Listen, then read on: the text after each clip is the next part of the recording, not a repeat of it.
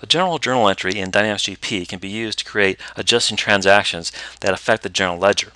It also is the endpoint for payables transactions, other transactions within GP that will then be posted to the general ledger. So let's take a look at the general journal entry screen. In this screen here, I can create new general ledger transactions, and let's do that right now. I can put these in a batch, or I can post them online in real time.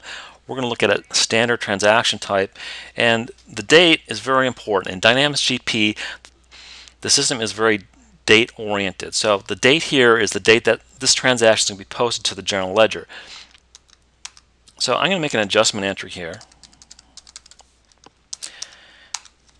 and I'll look up the accounts, or I could key in accounts if I wanted to.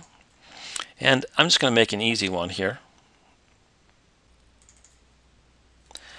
Going to make a small adjustment here and look up the other account.